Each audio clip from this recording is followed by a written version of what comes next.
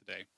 So today we have a great presentation by Pat and Steve. I'm going to start off with just a little bit of introductory material just to get some context about the rattlesnake and wilderness areas in general. So it's hard to not talk about the wilderness without the Wilderness Act, which was passed in 1964. And this is meant to be a protective overlay to protect land that's already owned by the federal government. So this includes national forests, parks, wildlife refuges, etc. Since enactment, every president has created some or designated some area of wilderness, and that is equated to around 112 million acres, or approximately the size of California, that has been protected with wilderness since 1964. So the general process is that usually a state or a federal agency, government, organized groups, individuals will push for designation of a wilderness area that's then picked up by someone in Congress or in the Senate to push that designation through the legislature, and then it's signed by the president, and then it'll be officially designated. In terms of management of these wilderness areas, there are a few quotes that might come up in their discussion today. One is untrammeled by man. So this is just the idea that wilderness should not be managed by humans, or it shouldn't be encroached or urbanized. And then also this idea of there shouldn't be travel with mechanical advantage. So this is usually anything with a gear, so bikes, cars, that kind of stuff shouldn't be entering into wilderness areas. The final note is that very few wilderness areas exist near large urban areas. So I did a very, very informal survey and found that like Salt Lake City, Tucson, and Jackson, Wyoming, these areas have some wilderness that's really close by, but Missoula is really special in that it's really close to an urban area, and that's not true of many other larger urban areas. So now thinking about the Rattlesnake Wilderness specifically, so it is a part of the territorial homeland of the Salish people. And if you were here for Sally or Myrna's talk that we sponsored about a month ago, we learned a lot about that early history of when the Salish and the European colonizers were coming in. But since the European colonization, the area in the Rattlesnake Wilderness has been used for many different purposes. Lots of residential areas, especially in the lower Rattlesnake, mines, schools. They'll talk a lot about motorbikes and the importance of that in this story, and then all kinds of other stuff. It's also important to know that most of the upper watershed was owned by the Montana Power Company, later the Mountain Power Company, to augment Missoula's water supply. So the Rattlesnake Wilderness was designated in 1980. That included 34,000 acres of wilderness, but also an adjacent 28,000 acres in a national recreation area, and they'll talk a little bit about that split. And then finally, the Montana Power Company had to transfer around a third of that area to the federal government soon after the wilderness designation. And it's currently managed by the Lolo National Forest. So now I just want to make sure we're all on the same page spatially about what exactly we're talking about when we say the Rattlesnake Wilderness. So we're down here in Missoula, the library. This is the trailhead of the National Recreation Area, which is probably what most of us are familiar with when we think about the wilderness area. And then the wilderness areas actually appear in red. It's a little hard to see, but it's much further up than the actual trails where we actually start much of our recreation. If we zoom in a little bit more, we can look at what's delineating the wilderness area. So here is Rattlesnake Creek. We have Stewart Peak on the southern edge. Snowballs over here on the east side. So you're actually really close to the wilderness area if you're skiing over here. We have the tribal primitive area, which is kind of the northern boundary with McLeod Peak. And then on the east side, we have the National Recreation Area and Lolo National Forest. And then a unique thing about the Rattlesnake watershed or the wilderness area is that Rattlesnake Creek, there's a third of a mile buffer centered on Rattlesnake Creek that is actually National Recreation Area. So that's not an official wilderness area. And that's something that Steve and Pat will be discussing, I imagine. Okay, with that, I will introduce our two speakers. So Steve Woodruff was the Missoulian's environment and natural resource reporter in the early 1980s when issues involving the Rattlesnake Wilderness were in the newspaper on almost a daily basis. He and his two colleagues ultimately wrote a book titled Montana Wilderness, Discovering the Heritage, which was published in 1984. And it included a chapter on the Rattlesnake Wilderness that focused on the question of what is wilderness. Steve later served for 20 years as the Missoulian's opinion page editor before stepping off in 2007. Since then, he's worked with a variety of nonprofits and conservation groups and taught journalism at the University of Montana. He's made many trips to the Rattlesnake Wilderness on foot, horseback, snowshoes, and skis. And then Pat Williams. Pat represented Butte in Silver Bow County in the Montana House from 1967 to 1969. He then was elected to the US House of Representatives in 1979, where he stewarded the legislation describing the Rattlesnake Wilderness in his first few years as a freshman congressman. Pat went on to serve 9 terms as a US congressman through 1996. And after retiring from Congress, Pat joined the O'Connor Center for the Rocky Mountain West at UM, where he was a senior fellow in regional policy and a general educator. During this time, he taught, wrote a regular newspaper column carried by many newspapers in the Rocky Mountain West, and hosted a region-wide humanities program on public radio. Pat currently lives in the Rattlesnake watershed with his wife, Carol. So with that, I'll let Pat and Steve come up to the table here.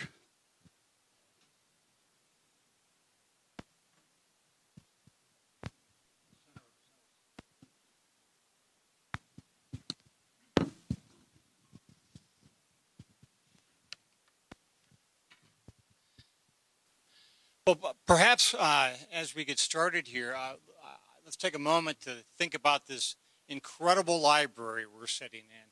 I mean, named the world's best new library last year. That's something I'm immensely proud of. I had nothing to do with it other than paying my property taxes. But we have this incredible library we're sitting on. We're surrounded here on 3 sides with open space that we bought, paid for, we manage, we steward. We're along the banks of the Clark Fork River, once one of the country's worst environmental disasters. We cleaned that river up. We removed the dam and the environmental nightmare that was behind it, restored the confluence of the Blackfoot and Clark Fork rivers. We beautified the river bank. We've created this credible trail system. We could go on. And I mention all that because I think it helps define who we are in Missoula, what this community is about and who we are. We're people who do big things to make this a better place. And I guess I'm going to suggest that the first big thing that we as Missoulians did to make this a better place was to protect the rattlesnake. So with that as a preface, let's talk about how this all happened, what it took to create a federally designated wilderness area on the outskirts of our fine city. And Pat Williams was our congressman at the time. He, I guess I would assert that not only did he play a central role in this endeavor, that but also it might not have happened if not for Pat. So many people were involved, and we'll talk about that, but Pat played a central role. And as I turn to you, Pat, I want to ask you, you grew up in Butte, the Western world's capital, a capital of resource extraction, where wilderness was not really something you were focused on. How did you come to be a champion of wilderness? Thanks, Steve. Steve and I are old pals who get together quite often over coffee, which is very difficult for a Butte guy to do. Very difficult. Shows you how much I like him.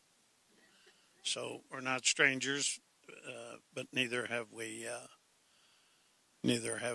done very much planning on our presentations here.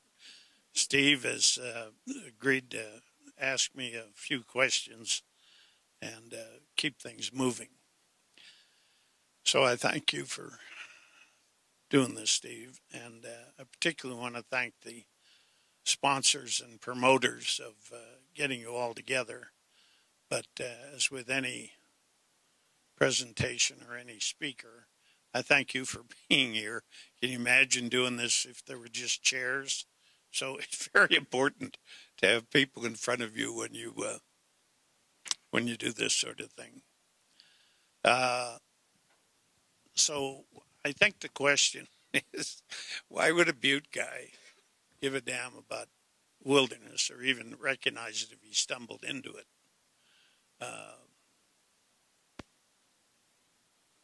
And I guess the answer is, well, that's why. If you grow up with living across the street from a mine, and I have a lot of friends in Butte, they were all born on the wrong side of the tracks, and they all lived across the street from a mine. It's the way it certainly was over there, and I assume for many people who live there, it still is. If you grow up that way, and then you come to the University of Montana as a kid, and you begin to take classes here on the way you hope to a degree. You make sure you get back to Butte every Saturday night, but you're in Missoula, you're going to school. And somebody says, let's take a walk up into the Rattlesnake. And if you're me at that time, you say, what? A walk into the Rattlesnake. Come on. Where the hell do we live here?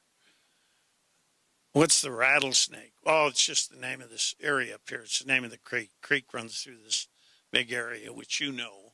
You've been into it. You've just seen on the map. And you go up there.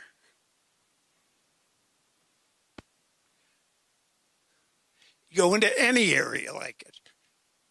Changes your life. Changes your life. And you don't have to just be from Butte for it. Thank you for putting the brakes on us here. Yeah, you've come to a pushy guy's savior here. Changes your life. Now, I'd been on the Big Hole, and I fished a lot as a kid, and I was in nice areas. But I never got in a car. And within a few minutes, was in a parking lot and then walked into an area like the Rattlesnake. I'd never been around it. And I didn't think to myself, you know, this should have national protection. All this land should belong to the people. There's got to be trades made because individuals and groups own big parts of this land. There has to be a lot of work done to consolidate it all. And then we have to put it in something called wilderness. None of that entered my mind as I was a freshman walking up Rattlesnake Creek with a couple of friends who also lived, unlike me, lived in Missoula.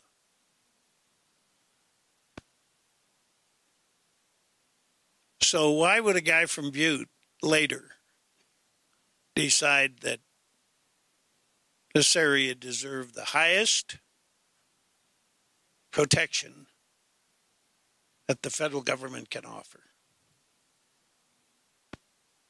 Because I was from Butte. I love Butte, and there's wonderful land surrounding Butte. But where I lived in Butte, where all my friends lived and still live in Butte, was very different than walking up Rattlesnake Creek.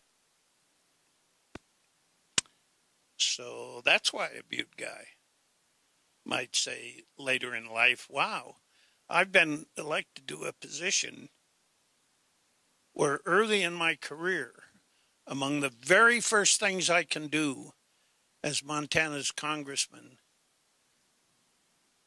is to see what can be done to protect that area I walked in all those years ago. And I think it's what you would do too, if the same set of circumstances had hit you. Well, Pat, let's talk about those circumstances. What was going on? You eventually ran for Congress and were elected in 1978. Can you tell us about running for office and the issues you were dealing with, and whether the rattlesnake was on the radar, and then did you first become aware of the idea of designating a wilderness here, and who brought that to you? Well, of course, I spent a lot of time campaigning in Missoula because I'd been a student here. I was familiar with the town. I've lived here now for 20-some years. I lived in Helena between going to school here and then later moving here. I lived in Butte, of course. And then Carol and I and our kids were a family in Helena. And then got elected to Congress. Spent a lot of time here. And I do not remember, I'm probably, it's just that my memory's not what it was when I was a freshman at the University of Montana.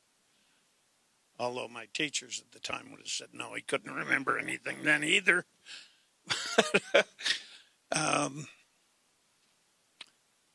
But I don't recall anyone during my campaign coming to me and saying, Pat, if you get elected, there's an area up here called the Rattlesnake, which I would have known about because I walked along the creek when I was a kid going to school.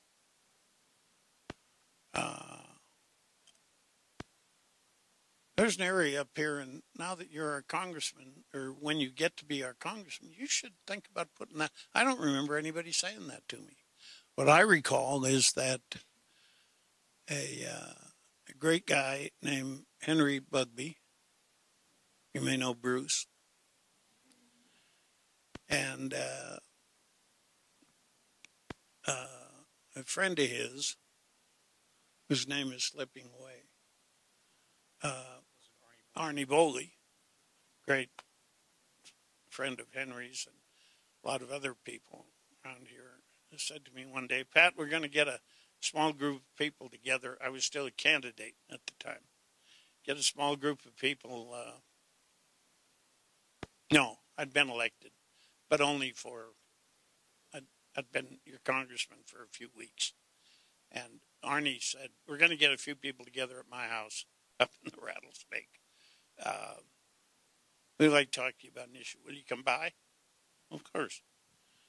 And so I went by, and Henry and Arnie, and I think they had somebody from the Forest Service there, and then 2 or 3 other people who had formed a group called Friends of the Rattlesnake, which some of you remember.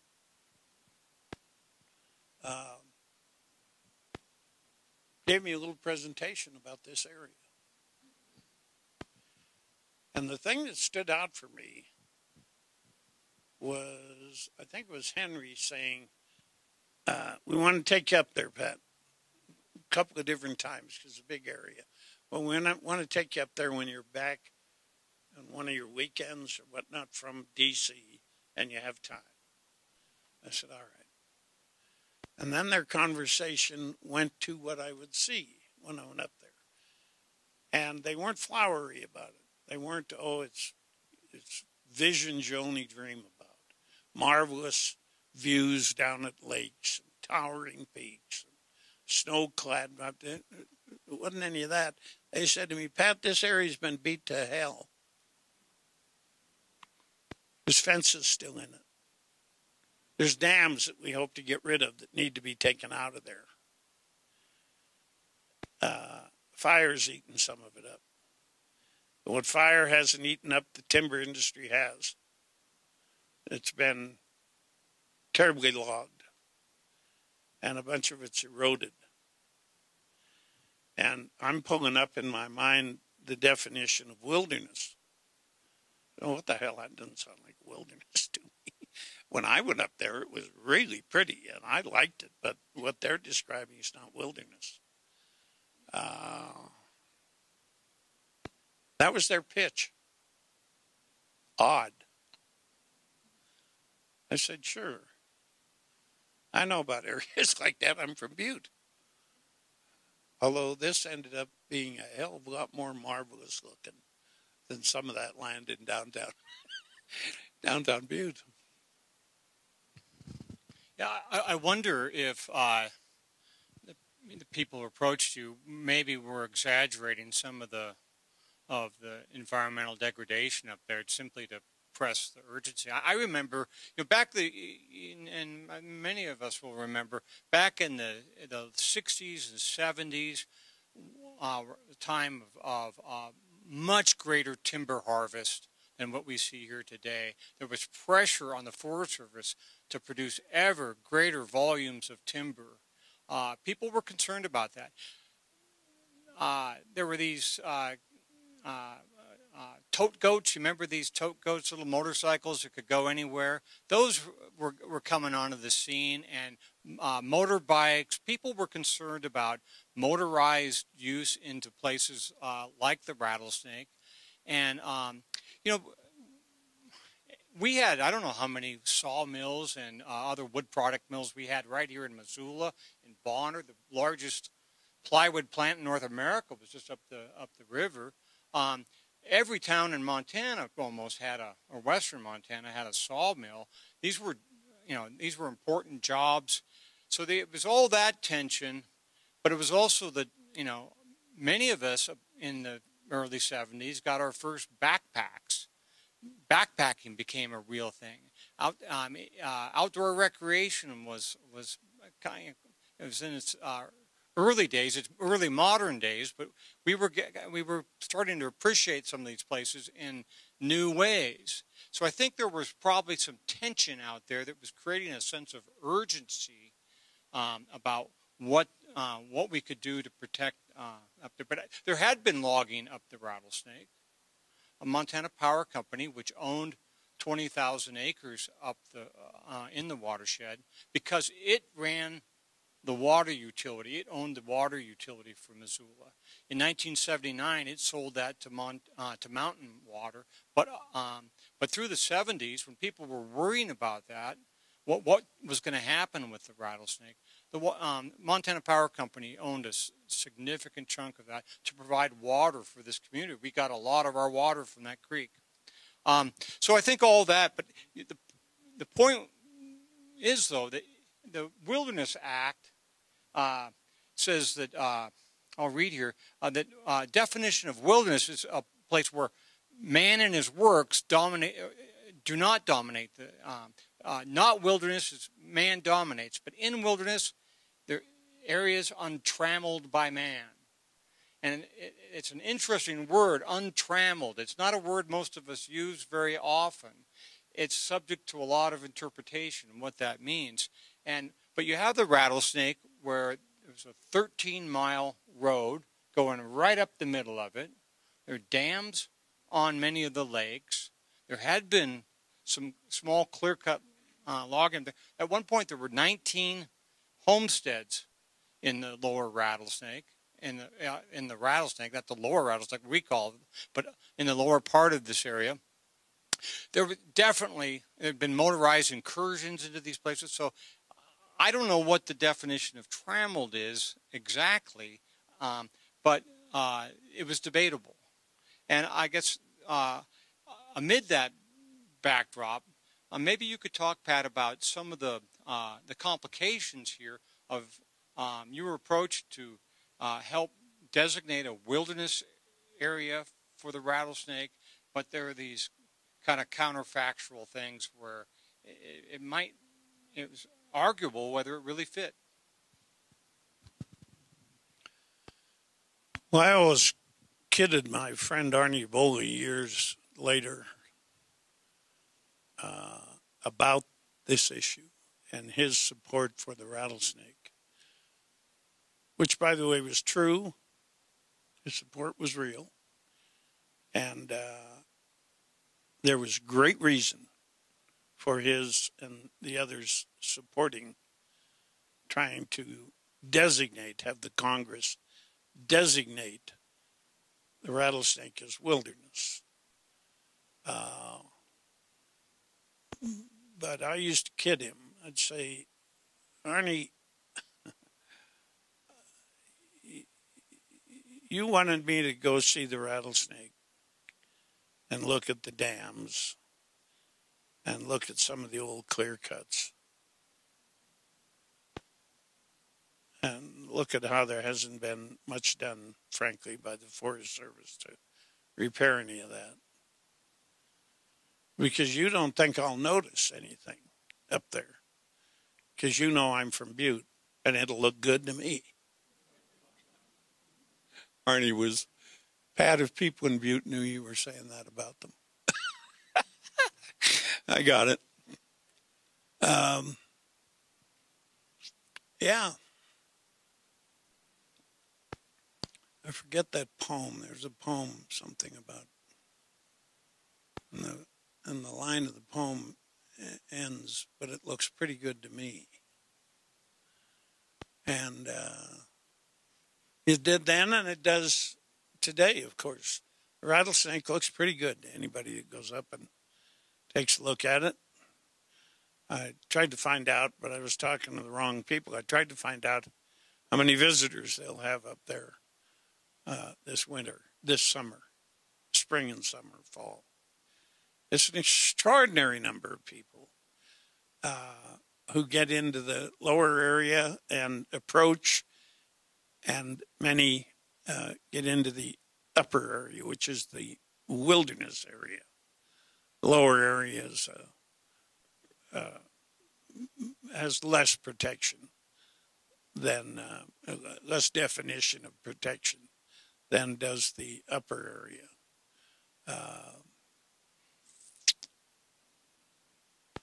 But it's an extraordinary place of solitude and getaway for Missoula's visitors, backpackers, and those of us who live in Missoula, as Carol and I now have for, I don't know, 22, 23 years.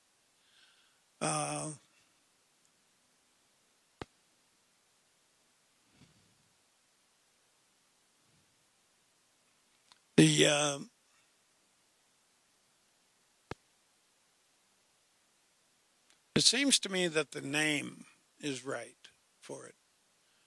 When I was wondering, should I really adopt this and try to apply wilderness designation to this area? I was a freshman in Congress. I'd just been elected. And along come Boley and the others, and they have me in their living room. They're talking to me about what can we do to protect this area, and obviously it was going to be wilderness. And I can remember thinking, I wonder who named this area,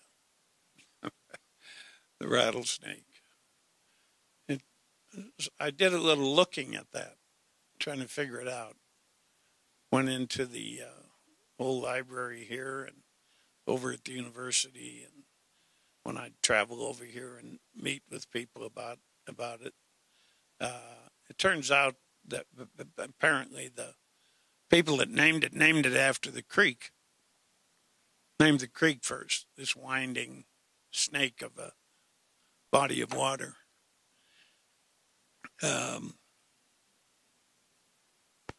But in any event, it is one of the closest areas, now that it's been designated and it's there and we love it. It's one of the closest areas to a genuinely urban area, one of the closest natural areas to a genuine neighborhood in the United States. So we have a fondness that in part is about our relationship to it in terms of being the rattlesnake's neighbor. You know, I think there was such, and much of this predates me, but in my arrival on the scene, but I did have a lot of opportunity to talk to people about the early days of advocacy toward protection for the rattlesnake. There was such concern about motorized vehicles up there that I think there was a gravitation toward the Wilderness Act because it was the only, I think, the only mechanism at the time that would for certain ban motorized vehicles. And do you recall that being a significant issue? Well, the issue was what to do with the road that runs up the middle of it. And the delegation, the congressional delegation, which was Senator John Melcher, who was from Forsyth. He was a veterinarian. And by the way, one of his congressional biographies, the people that write the little paragraph about you for congressional directories, one of the paragraphs that was written about John said that he was the Senate's only vegetarian. I thought John was going to have a stroke. Not a goddamn vegetarian.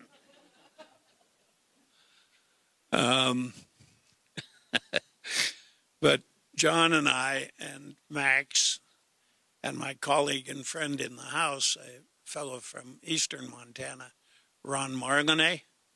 Those of you who are natives remember Ron. Ron and I were on different sides of the aisle and didn't agree on much politically, but both for our enjoyment as well as Montana's sake, we were good friends. And Ron wanted zero to do with this process of this area in Missoula. Zero. He didn't want anything to do with it. Didn't support wilderness. We were both on the relevant committee called the Interior Committee in the House. So we were both going to have a hand in it. And Ron said to me early on, look, Pat, you have to understand something. I'm not going to vote for this. I'm going to speak against it. I'm going to try to round up my friend Republicans' votes against it on the floor, but I'm not going to throw myself across the tracks about it. Democrats had a majority in the House in those days, where Ron and I were members, and then it was going to the Senate, where Melcher and Baucus were members, and Marlene said, other than letting people know I'm against doing this, I'm not going to interfere with it. So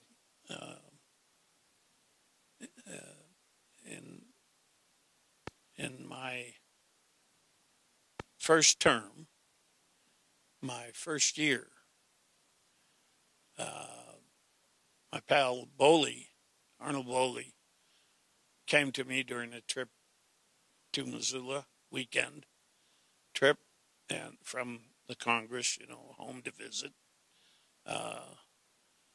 came to me and he said, sometime in the next few months, Pat, I'd like you to come to my house. I want to talk to you about protecting this area that is just outside of town here, a few miles outside of town.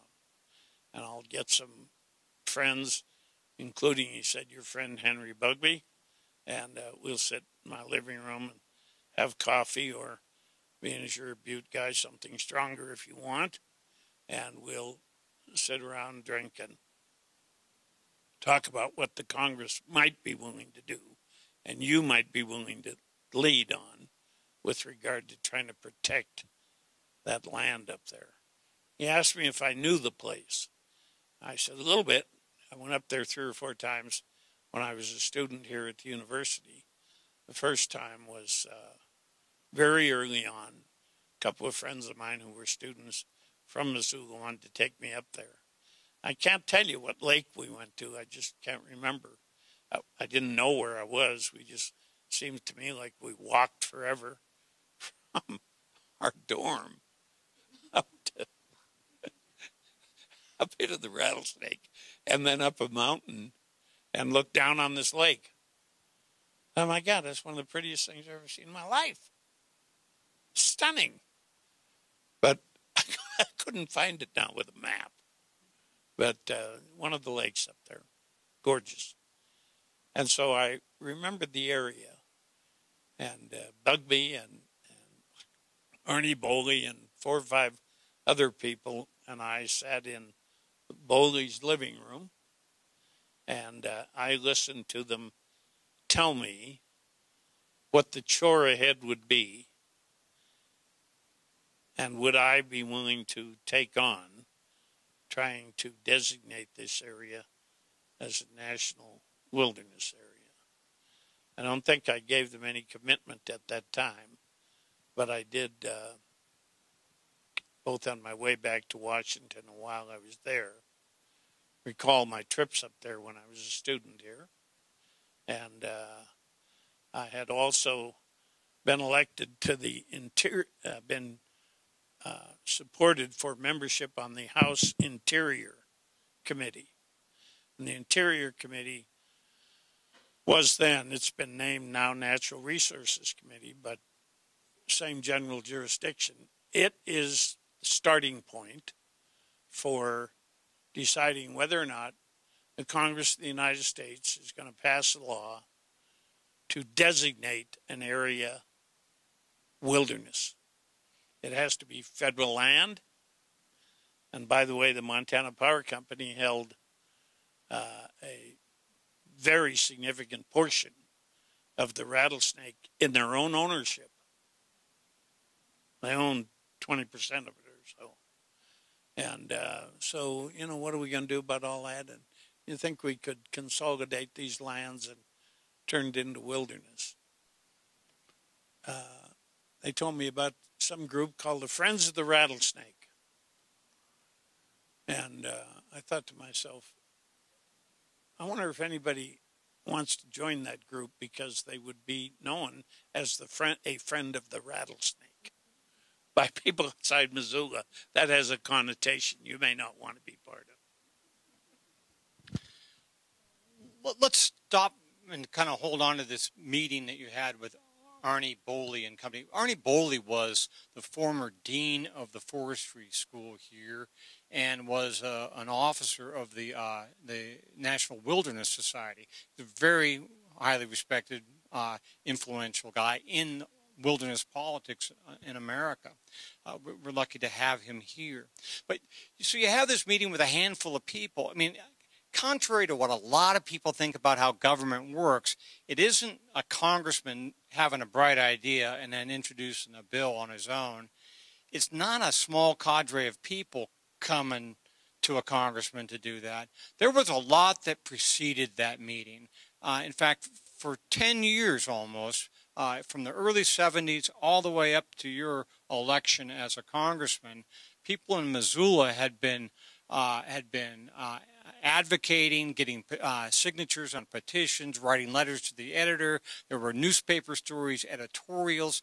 There were meetings to advance this idea of rattlesnake wilderness. So maybe talk a little bit about how a bill actually comes to you as a congressman. You remember in your 6th grade political science class or government class, the little guy, the stick figure, the little cartoon that was imprinted on the pages of your book, textbook, and he had a little rolled up piece of paper under his arm, and the title of that chapter was How a Bill Becomes a Law. And this little guy walked you through a process, subcommittees, committees, House, Senate, conference committee, down to the president. Maybe you get a signature on his piece of paper, rolled up paper. That's how a bill became a law. I taught that. I taught 6th graders about that. And now here I am a few years later, and I'm a congressman. And I can tell you that that little stick figure doesn't exist. That's not how it happens. There's an alchemy in it. There's magic in it. there's unseen circumstances. There's history you didn't even know about. I didn't even know about.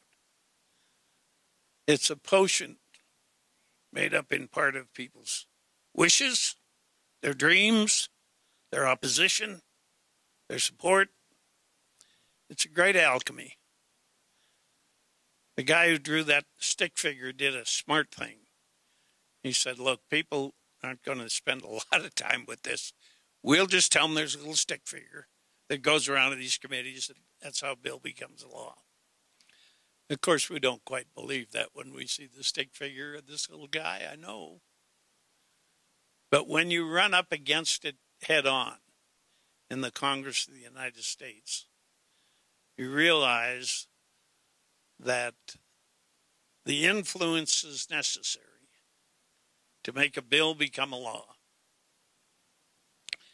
Take this wonderful area 4 miles outside of a place called Missoula, Montana, and turn it into an area that is to be protected forever in this same condition. That's American magic. We lived through it, and now we live with its product, the Rattlesnake Wilderness and National Recreation Area. It took the media, which has become a very important part of America's information and understanding. It takes the media. It takes our ability to read. So it's about schools and education and all those things that let us understand what it is we can do as a people to create an area called the Rattlesnake Wilderness. I use the word create. I should use the word designate. The wind and rain and nature and God and all the rest created it. It's a wonderful magic thing, which reminds me to stop and thank you for electing me to that place so I could try and do some of these things. And over 18 years, 9 terms, I was never again to witness the clear vision of the alchemy magic that makes a bill a law, that designates an area as wilderness, that creates schools, that builds highways. I was never again to witness as clear a making of all of that as I was during my first term as a member of Congress, 2-year terms, in the creation of the Rattlesnake, where I lived through all of that influence, all of those dreams come true for the people living in this city. It's a wonderful American experience. So, not quite as simple as we thought. So we had this decade of advocacy and community action that culminated in this meeting with you, an agreement to carry a bill. Everybody's setting in for the long slog to get this bill through Congress. But what actually happened, you got this bill through Congress in about a year. How did that happen? How did that happen so fast? And as part of that, how did this question of what is wilderness and could this even qualify as wilderness? How did you get through all that? Well, it did take all those kind of things I'm talking about, I guess. I didn't keep a diary on it. I'm now trying to write a chapter or two in a book I'm writing. I'm trying to write about it, but my problem was I didn't keep notes at the time. Didn't keep notes at the time. And I can't tell you everything that went into it, because for a lot of it, I wasn't there. I don't know how Arnie Boley became an environmentalist, and Henry Bugby, and the other people in the room that day in Arnie's house. I don't know what prompted them to have the kind of energy they had to create the Friends of the Rattlesnake and then talk to people like me and Senator Melcher and Senator Baucus trying to get this thing started. What I do know is that the party I belonged to, you know, my own preference, had the majority in the House. It was a fairly significant majority in those days.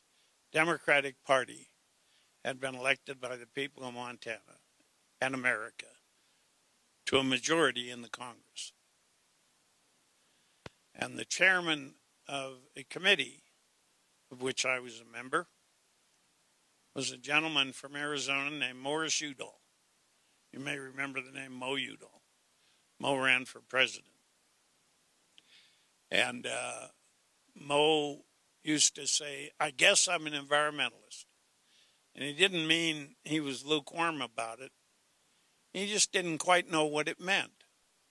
He was kind of caught up in this alchemy thing. I'm talking to you about this magic thing that happens. So he used to say, yeah, I guess I'm an environmentalist. Fate, I don't know.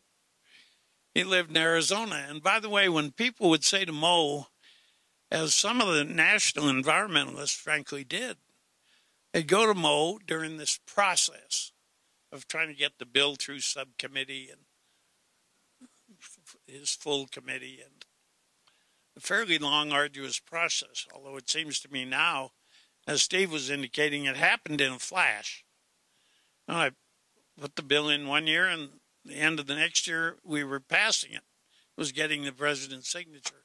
So that happened in literally a flash. Udall lived in the kind of country where he was able to respond to some people from the national environmental movement who said to him, Mr. Chairman, this young fellow from Montana, Pat Williams, has introduced a bill that's in your committee. And apparently you've put it in a subcommittee where it's going to be accepted and it'll go to your full committee. And, you know, we certainly want more wilderness, but we do want you to know, sir, that the area is scarred up. It's gone through tough times. Like a lot of Montana land, it's been battered. Now, to me, being from Butte, it looked very pristine. Had glowed like a diamond. And Mo said to them, according to one of them who came to see me later, he said, look, our information is that Montana may be changing. Montana sent Mike Mansfield, sent Arnold Olson. They sent our greatest hero, Lee Metcalf. But we think it may be changing. However, this guy might be for this, however long he can stay here, he might be a respite. Here he is from Butte. And Mo said to me, this environmentalist said to me, Mo said, you know, Pat Williams is from Butte. And he said he was sitting behind his desk and we were all in his room. He said there were about 10 or 15 of us there to express some concerns about this area. Because it didn't quite have wilderness quality. They were perfectly willing it to be wilderness, but they just wanted Mo to know it didn't have quite the qualities. And this environmentalist said to me, Mo said to, Have you all been to this district I represent in Arizona? You ever walked out into that desert? It's all beat to hell. They're always after me to put it in wilderness. You want that to be designated? What's wrong with this area in Montana? Plus, this kid needs a win back here, and he needs it fast. Montanans have to know that this guy's on this side of these kind of land use issues. And let's give him a win here. So the politics of it were very important to Udall. And it was that, beyond anything else, including me and whatever limited abilities I had as a brand new congressman. I had been a legislator in the Montana legislature for a couple of terms, but, you know, my passing bills was an unknown in the Congress. So most I do them, let's give this a chance. Let's see what happens. Let's help this young guy. Well, and you, I guess you got it done in part by creating two designations. One was the wilderness area, which is the wilder, untrammeled country, higher and farther back. And then the national recreation area, which was an interesting thing. And I don't know, I guess this, before we move on, I just would point out that I would guess that 95% of the use of what we call the rattlesnake is in the national recreation area. The wilderness is actually extremely difficult to get to. You either have to go up to get, say you're standing in wilderness, you have to go up the creek all the way up to the end of that road. And whether you take a bike or your feet or skis, and I've done all of those, I also rode my horse up there. It's a long, hard way up there. Or you have to go up over Stewart Peak, and there are other harder ways to go in there. But it's hard to. It's a well-bunkered wilderness, and my perception is very little use back.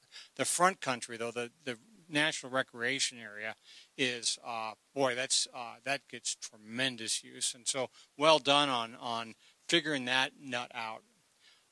As part of all this, you had to figure out what to do with Montana power companies. You can't just take their land. You've designated a wilderness area around their land, including their land. You had to make some sort of a deal. You had to reach out and talk to Joe McElwain, the head of Montana Power at the time. Talk to us a little bit about your engagement with the power company. I'd had some association with the power company because their headquarters was and remains in Butte. And having been a former state legislator from Butte and having taught there for almost 10 years, I knew a lot of people, including the head and chairman of the board of the Montana Power Company, Joe McElwain. Didn't know him well, and we'd never been out together, anything like that, but we knew each other from being around the streets in Butte. And I said, I wish you'd take a look at your ownership up there, Joe, and see if there's some way we might get you to sell the land to the federal government. And he said, all right, well, I'll call you back. We'll see what's going on. And I don't know how long it was, but a month or two. And Joe came back to me and said, yeah, I think we can work something out there. He said, it's almost like everything else you've been doing back there, Williams. I'm not sure I agree with you a goddamn bit, but nonetheless, he said, you have been kind enough to call and give us a chance to see if we can get out of that area to our own benefit. And so I've talked to the board, and I've talked to some of our lawyers and land people. And, yeah, they think there may be a way out. We did a trade with Joe and the Montana Power Company, dollar for dollar. And we traded Joe into lands in eastern Montana, lands that contained coal. Joe wanted coal. Of course he wanted coal. He's generating power. And it was a dollar for dollar trade. We had to do a lot of appraising to be sure that the taxpayer wasn't getting skinned here. Joe was an honest, truthful kind of guy, but he could skin you faster than you could breathe. And so we wanted to be sure that, yeah, taxpayers were being protected. So Joe called me up and said, all right, we've got the land. We're sending a guy back there to talk to you. And we've also got a lawyer in Washington. He'll come in and talk to you. And you may want to have some lawyers from around there, Pat. I know you're not a lawyer, so you may want to have some lawyers come, and land lawyers. And I said, oh, we'll have the right people at the meeting, Joe. And he said, okay, well, just know that we're trying to get a good deal going here. All right. And so the meeting took place, and they did okay. And they didn't skin anybody. Taxpayers came out good. We did a dollar for dollar, land trade. And they got some land out in eastern Montana in the coal country. And the Rattlesnake therefore got consolidated as a block of federal land. So now we're at the place where we can really start talking about which acres we're going to designate. And I had an idea for close to 90,000 acres. And the 90,000 came,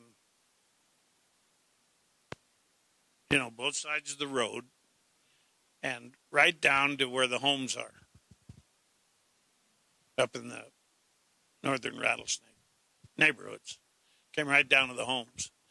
And Senator Melcher, who was not a big fan of wilderness, although he did see the designation of a lot of acres of wilderness in America as a senator, U.S. senator. But John was not what you'd think of generally as a first-class environmentalist. It's not where his head was. And so he was very resistant to bringing the Rattlesnake area down to people's fence lines. And as I look back on it now for many years, I think John was right. People would have violated the wilderness without knowing they were violating it.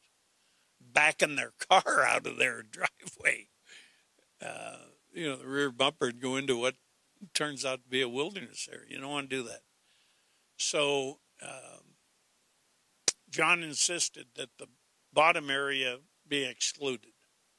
The area you now go up in and you're in the Rattlesnake, if not wilderness, at least the Rattlesnake recreation area.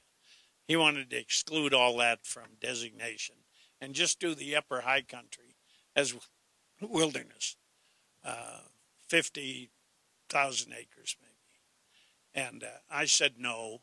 That was John and my first legislative disagreement while I was in the Congress. And it's very uncomfortable when you're disagreeing with a really good friend. John and I served in the Montana legislature together, the state legislature. And he and his wife and kids, one of whom lives here,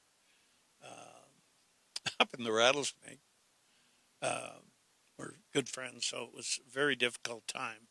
But beside the point, John finally agreed that we could designate the lower area, the area you walk up into now.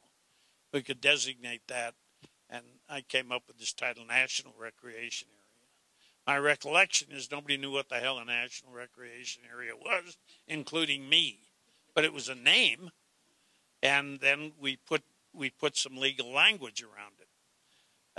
And John agreed. So we ended up with area on top, the high country protected by full-blown wilderness, and then the lower area protected. Some things you can't do in there. but a national recreation area that had and remains having very high use.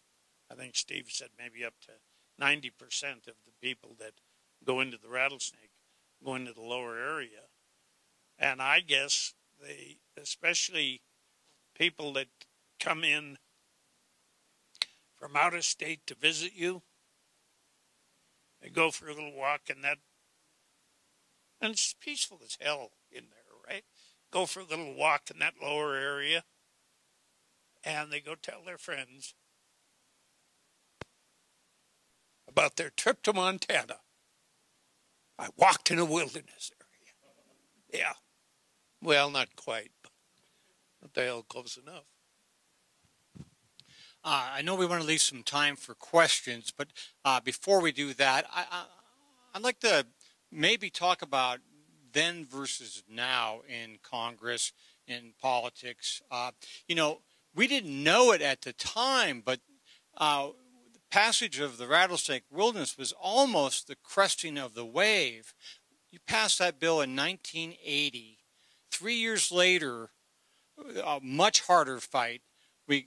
Montana delegation got the Lee Metcalf Wilderness designated over by Bozeman. And then they rolled up their sleeves and went to work to try and come up with a statewide wilderness bill. They're going to solve this once and for all, designate a bunch. You guys worked hard on that and long. A lot of Montanans did. That ended up being vetoed by President Reagan. And you mentioned the consideration you got as a freshman Democrat getting a bill through for partisan benefit. I think later, Ronald Reagan did a pocket veto on the statewide wilderness bill to benefit a candidate running against John Melcher, Conrad Burns. Whether that helped him get elected or not, I don't know, but he did. So, and since then, we have had no more wilderness bills. We did have a bill a few years ago that adjusted some boundaries along the Rocky Mountain front. But really, it's been a fruitless endeavor to pursue wilderness. I'd like your thoughts on why things more or less ground to a halt. People kept up the advocacy. My perception is support for wilderness continued to grow in Montana, but it just didn't seem to get any traction. What changed from the time you started off in Congress to through your 18 years there, and what you see going on now?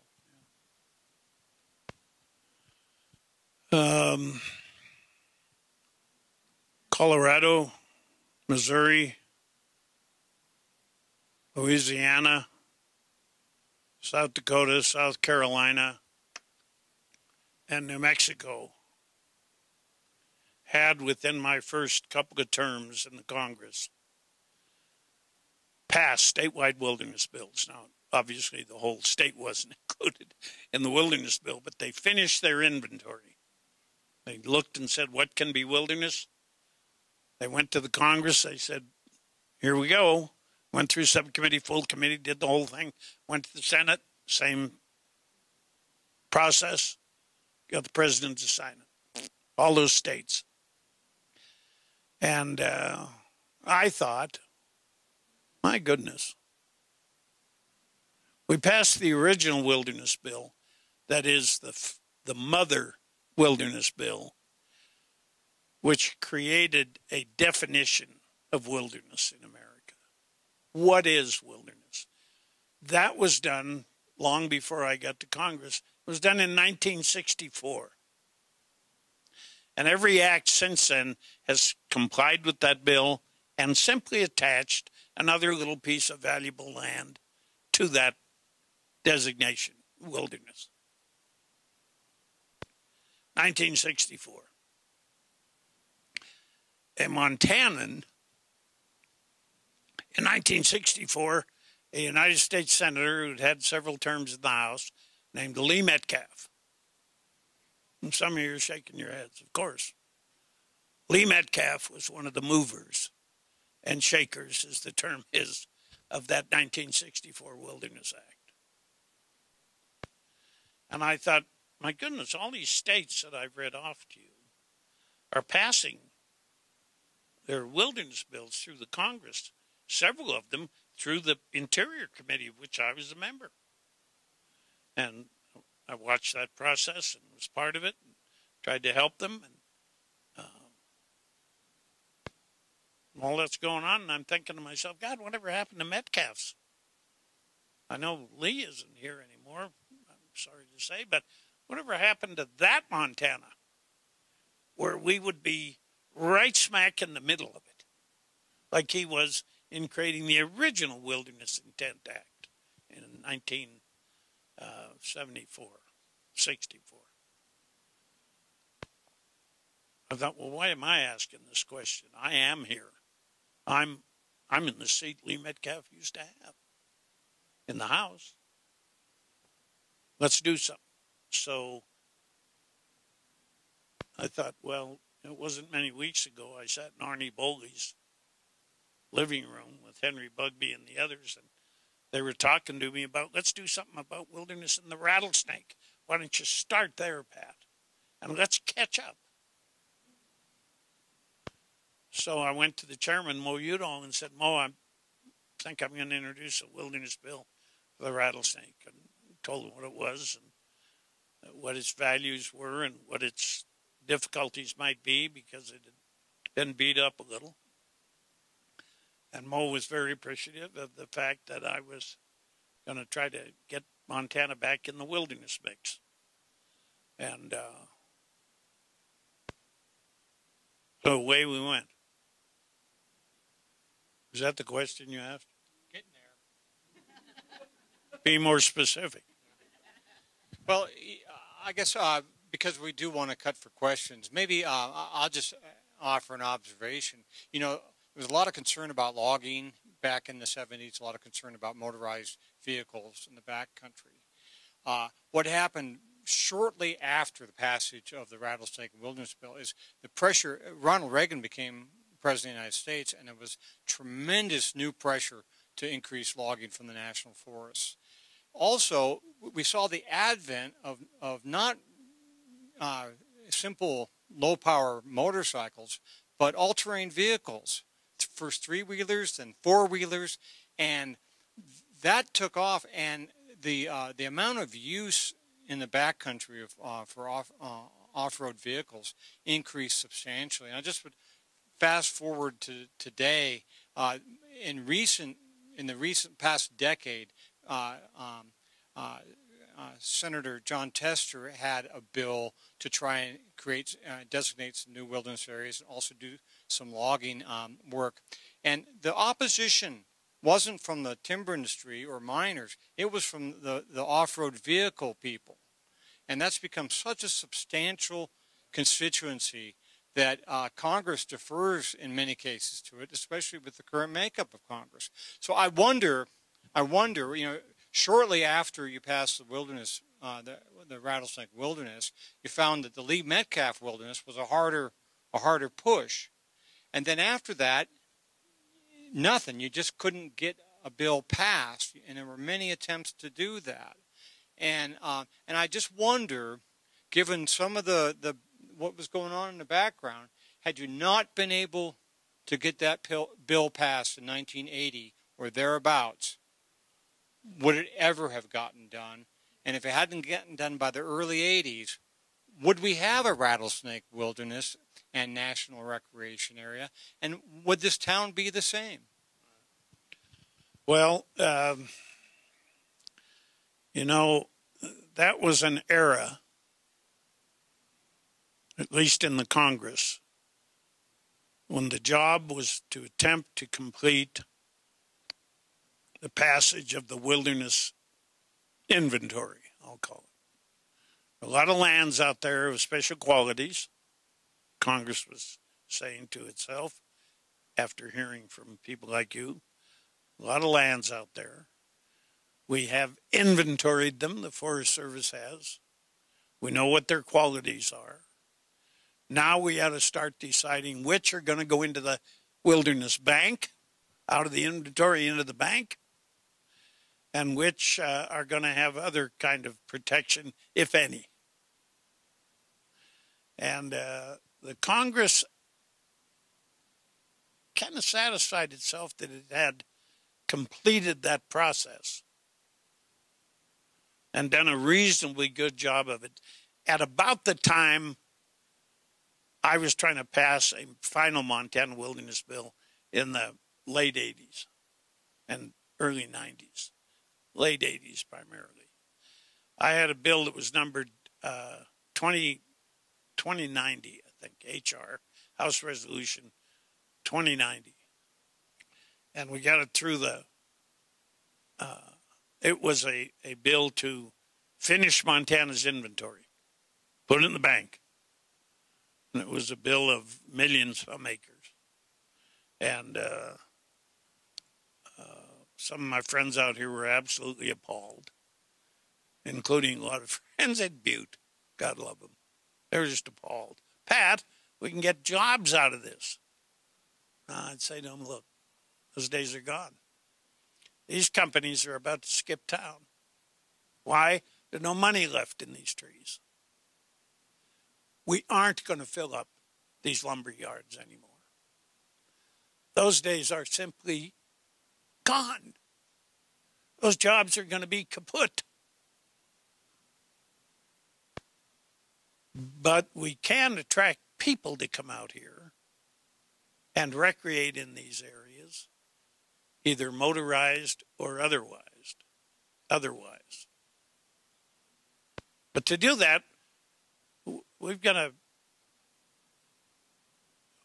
to put boundaries around, nothing else, just map boundaries around these shining mountains of ours and present them to the nation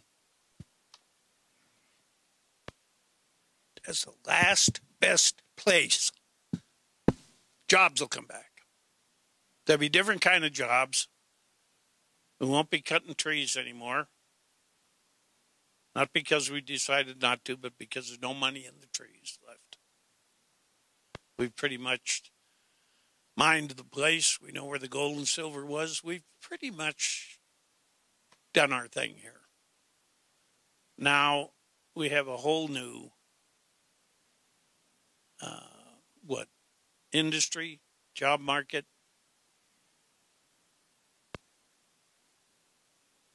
We call it the last best place. It turns out that last year,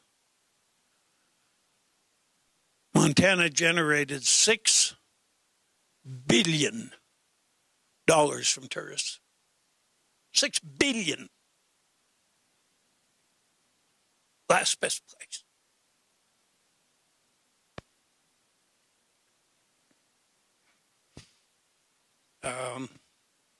We made it pay. Well, as I see people in my fishing hole, my hunting spots, I wonder if we haven't overshot the mark. Could we open up for some questions? I think we'd like to have some questions. Sure, yeah, we can definitely open up for questions. We've got about 15 minutes. I do want to take a moment to thank MCAT. They provided a grant for us to record this, and so it'll be available in the future. So yeah, if anyone has questions, we'll pass the mic around just so that the recording can pick that up. Sure.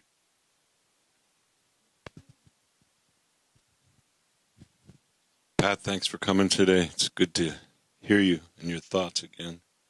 My question actually comes right off your last statement about the $6 billion generated here in Montana as a result of the marketing of the last best place, which we also remember the gentleman who owns Paws Up to Blackfoot tried to patent that term, and I think Senator Baucus helped us out there.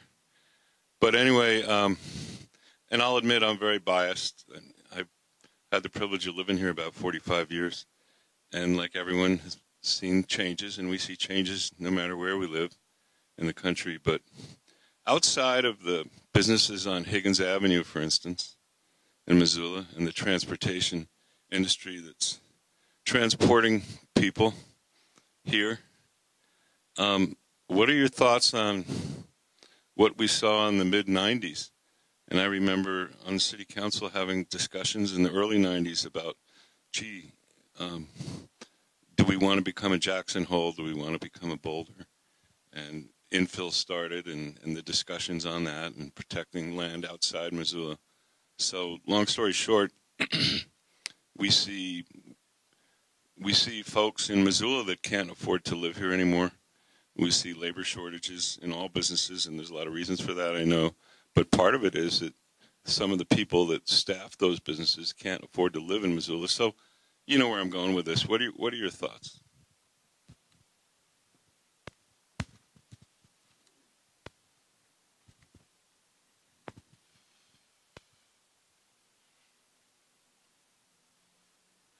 There are some things, including that process I just went through, skimmed through, about how a bill becomes a law. There are some parts of these dilemmas that we can't recognize. There are some results that we can't predict. And it does seem to me that while, and as a former elected official, you know, while we can't give up on a lot of this, we also have to understand that we don't know everything there is to know to stop some of these inevitably bad things from happening. We're just not sure how to come to grips with some of these problems.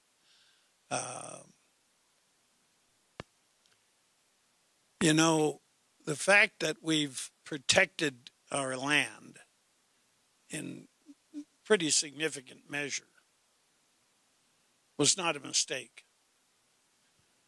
The fact that people would have come here in some force or manner or other in increasing numbers every year, whether a wilderness bill had passed or not. America would have come to see these wonderlands. And, I mean, Yellowstone and Glacier Park would still be here, and they went through many of these same kind of battles I'm talking about to be created. So we're going to have people come here regardless.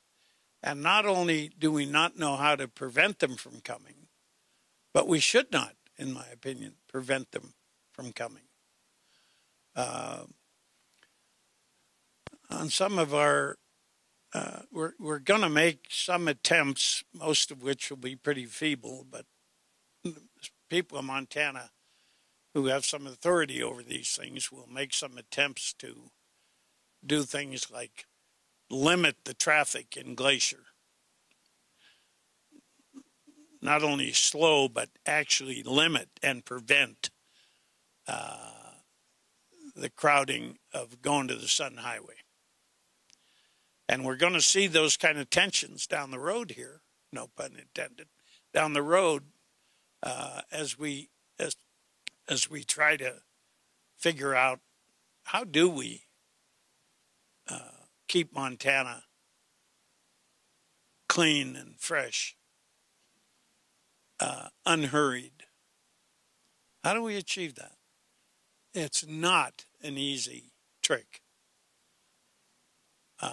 But it seems to me that we're going to need more local people to recognize the problem and get involved in the solutions than we're seeing now in Montana. I don't think we have enough local solutions or enough people that have the kind of concerns that you have about tomorrow's Montana. We all need to keep our eyes open about that because who was it? Bob Dylan had the song, The Times They Are A-Changin'? No kidding. And we got to figure out how to be ready for it. Steve, you have any thoughts on it? Just a quick one. We've had waves of this, basically, this issue.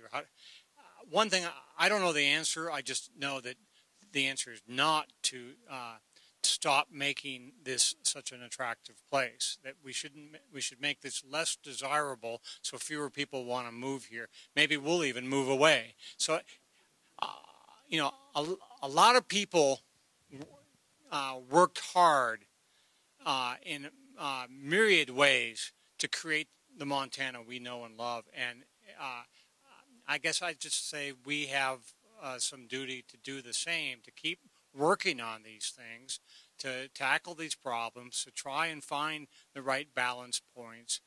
It's just an ongoing challenge. It's different than designating the Rattlesnake Wilderness, but it's the same kind of thing. We have to figure out what it is we want and then how to get there.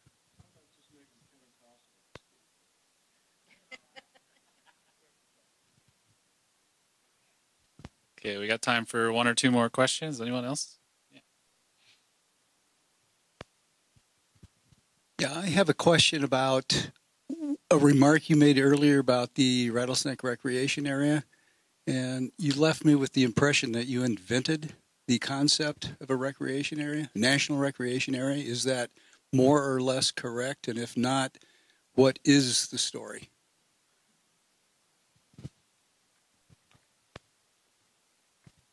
I do know the national recreation areas go back for decades. I think Lake Mead was the first one designated. I don't know exactly when that was, but I think perhaps you were speaking of in Montana, but we haven't had, up to then, we didn't have very many of them.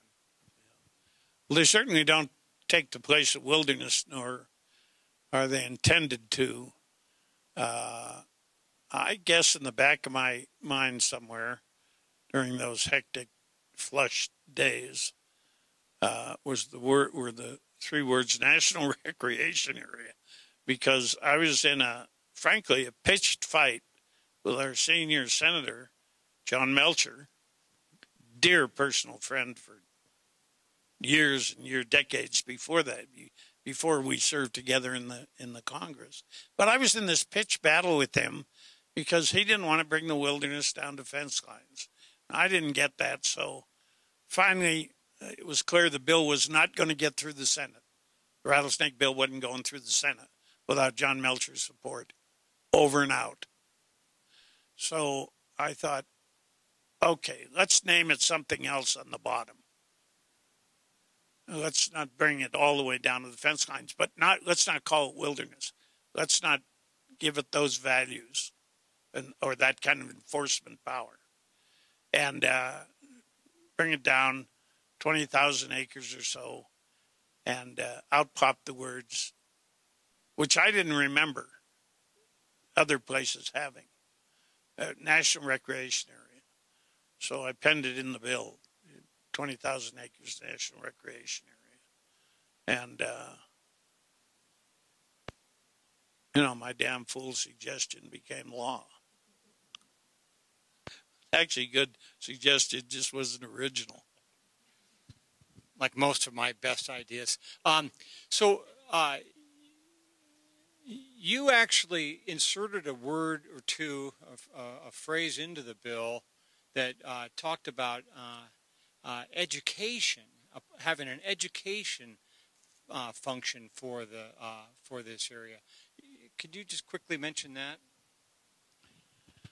Yeah, thanks for mentioning that, because I wanted to do a minute, which is half of what we have left. I sent out a flyer that you used to get in the mail from your members of Congress, still do, although I don't see them very often anymore. But they were on issues of local importance. And this one says, the rattlesnake, Missoula's backyard classroom. And it was right after it got passed, 1980. And I had asked a group of local people to just sit on a committee and see if they could come up with the idea of how best to utilize the educational capacity of the rattlesnake area as a laboratory, classroom, teaching place to bring students. And I thought about building a small, having built a small building for 2 or 3 staff, either just outside the National Recreation Area or within the boundaries of it. And the committee kind of fell apart. That is the committee of local citizens here who were supposed to devise ways to utilize this. I mean, we have this extraordinary opportunity for an educational resource. I'm a teacher, so I keep falling back on, yeah, let's educate people with whatever it is.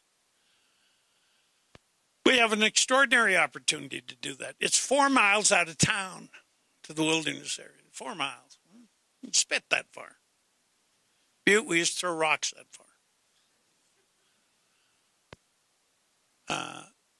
The Forest Service has a home here. Several other national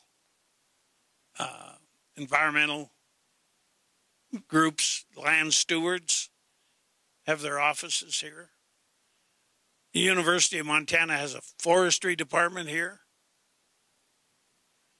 It's only a few miles away to the laboratory, to the classroom. Let's utilize it. Let's create things that educators hadn't thought about before, so people can learn about nesting eagles, grizzlies, running water, crisp air. Let's pull it together. Let's use this as a classroom. I'm going to ask you to hand out a formal pitch on this that I've been carrying around with me for 25 years. Are you saying you're not yet giving up on this idea? I haven't given up. I mean, why give up on it? So that's what it's about. We're handing out what it's about. I think I have enough copies. I think I printed out 50 copies for everybody. 60,000 acres of soaring, sparkling, clean classroom as our backyard. We ought to utilize it. I wonder if some of the challenge of creating a formal education infrastructure program up there might be that we all live so close to nature. We're so involved. We're outdoors so much that it's easy to take that for granted. And so, yeah.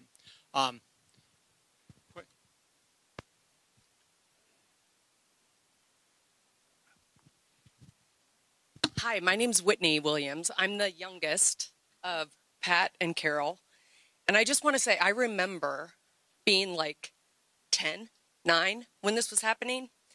And I just want to say it wasn't easy. He's making it sound a little bit like some people got in a room, men and women, by the way.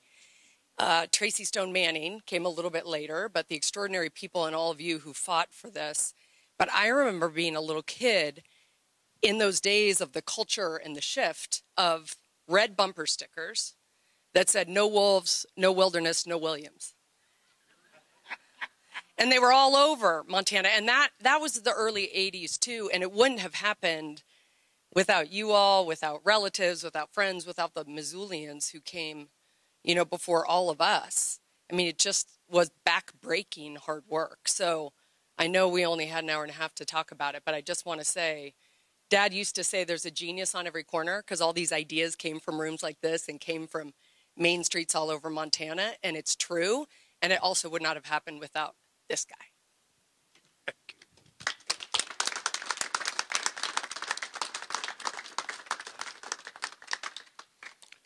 Thanks, Whit. I don't speak like this much in front of groups, but I always make sure she comes along.